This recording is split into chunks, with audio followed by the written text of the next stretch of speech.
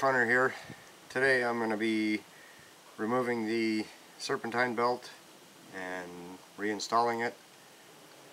Not because I have to, but I'm doing this for you so that I can finish my video when I replace the idler pulleys and the tensioner pulley. I replaced 3 pulleys on it, and at the time I didn't get a good shot of replacing the serpentine belt, and my serpentine belt was completely shredded on that one, so I was unable to do a video about removing the belt because it was already removed. Actually, I'm going to be using a 1/2-inch drive breaker bar, and this should be all you need to replace the belt.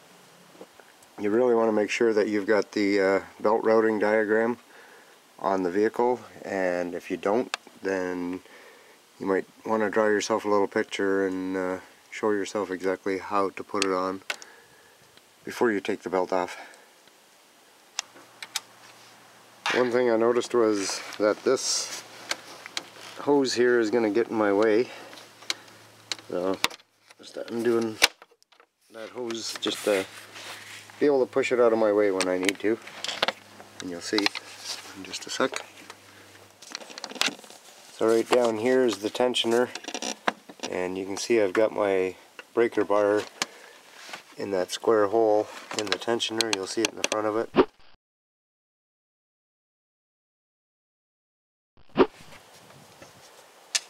So what you need to do is pull towards the passenger side to get the tension off of your belt, and then you should be able to pull it off of everything. I usually start right here with the AC, pull it down, and then you can let go of your tensioner, take your bar off, and then you can continue taking everything off here. So then on this side I took it off the power steering pump, and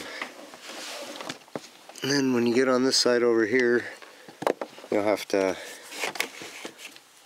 get it off the tensioner pulley right here, and then you can take it off the crank down at the bottom.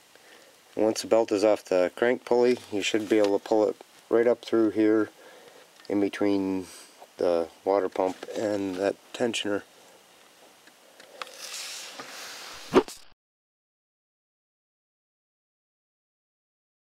When you're reinstalling the belt, the best way that I find is put it on the crankshaft first. Okay, so now that I've got the belt wrapped around the idler tensioner there, and I've got the one flat side up against the water pump here, and this piece here is coming up in between the 2 tensioners, and then it has to go up over top of the alternator, back down underneath that tensioner right there. Then I usually wrap it around the power steering pump right there. So the belt, it looks something like that. It's on top of the alternator, and it's coming up, both sides are coming up over top of the water pump down there.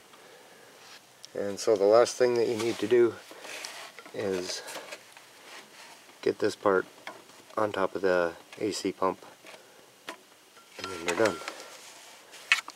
Well, sort of.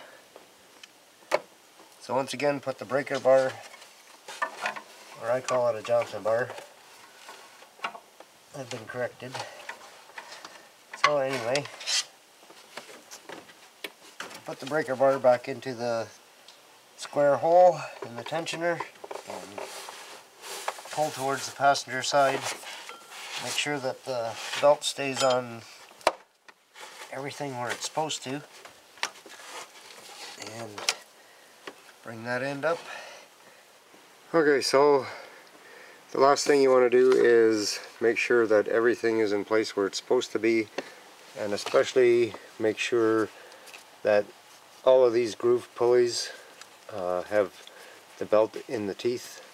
Make sure that the belt hasn't jumped over a tooth or a spline or whatever you want to call it, and make sure that it's in place on the crank, because that's usually the first place that it's gonna come off because it's hanging from the bottom. And sometimes you gotta get underneath to have a look, but I can see it from here. And it's all in. Make sure that it's sitting nicely on your idler pulleys in the middle, and same with the water pump. It's off a little bit here, but just make sure that it's all sitting in place decently. And of course clip that hose back into place there again. And of course you're going to want to fire it up. Make sure everything stays on there. Make sure the belt don't go flying off.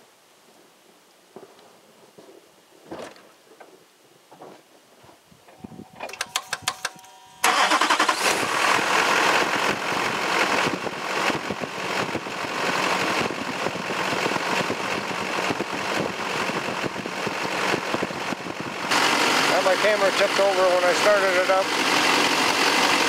Everything's looking good. Thanks for watching. Subscribe if you like, and make sure you hit like if you like.